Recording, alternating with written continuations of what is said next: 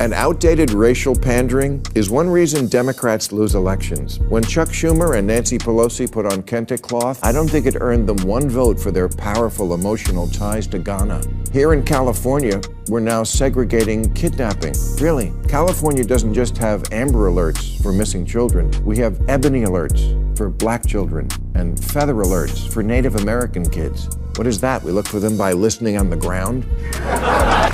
Look, even if you like identity politics, this kind of thing is antiquated. From 2010 to 2020, the number of people identifying as multiracial in America went up 276%.